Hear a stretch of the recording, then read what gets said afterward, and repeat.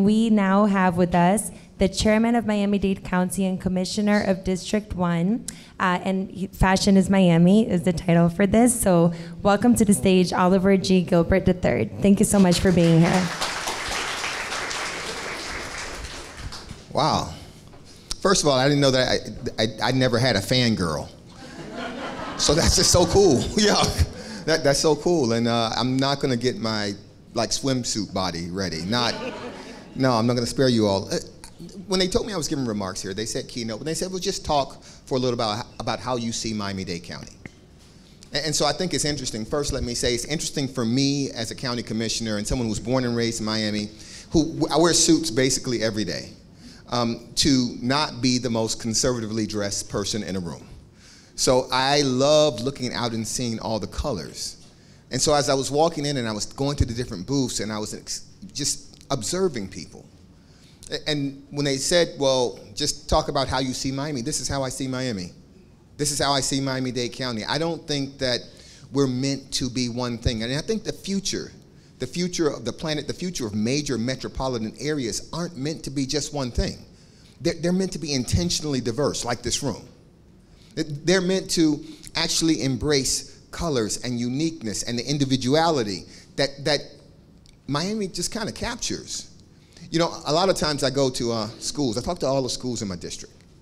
And I talk to students about socks. I used to wear socks a lot, and I would never wear matching socks. And so they would ask me, why don't your socks match?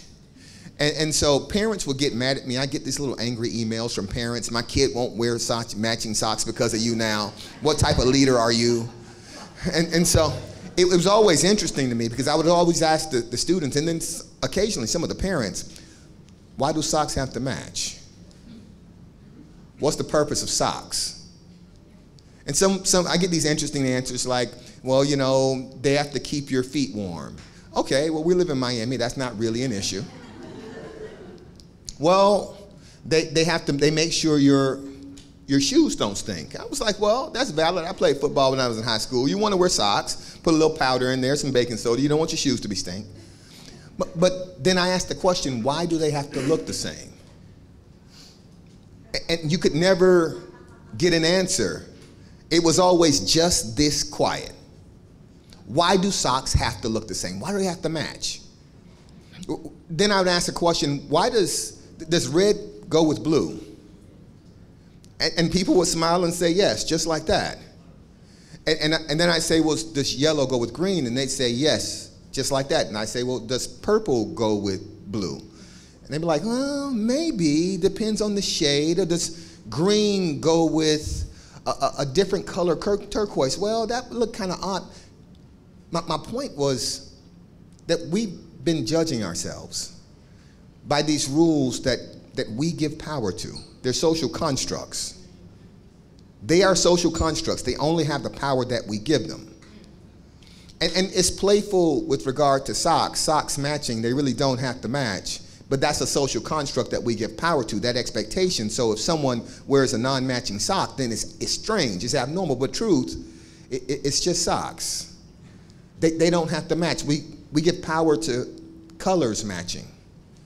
And so when I walk into, you know, county commission meeting and I have on a bright green suit, and I have on, you know, I wore my Adidas today. Now they're Gucci Adidas shoes. They tell me that a county commissioner doesn't dress that way. And I tell them that I'm the chair of the county commission.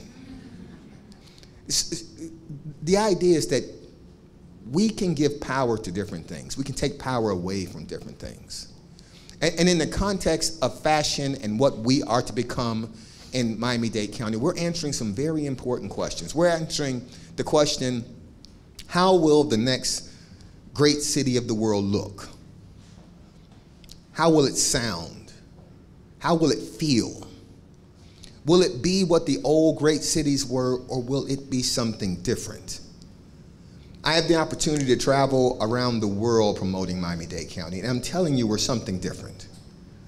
You being in this room, Manna, Fashinnovation, them having this initiative, We Are Something Different.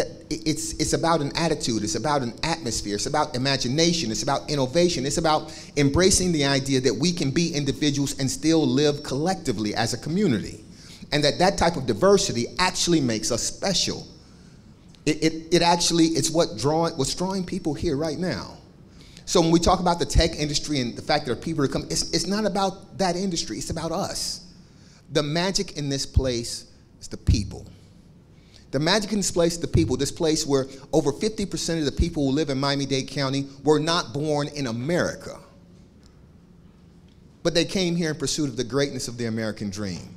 A dream that allows itself to be redefined by the dreamer every day. And so every day as you all embrace your individual goals, I always encourage you embracing your individual goals because I understand that the aggregate effect of you embracing your individual goals change the world. So whether it's taking an invasive species, you know, those things we don't really like, and finding ways to actually make use of them, solving a problem and creating a good. Whether it's taking plastic and recycling it so that you can make wonderful purses that cost a little bit, but I still might get one for my wife. Whatever it is, we need you to do it. We need you to do it. Not want, we need. Because it's that type of innovation, it's that type of imagination that won't just continue to transform Miami-Dade County.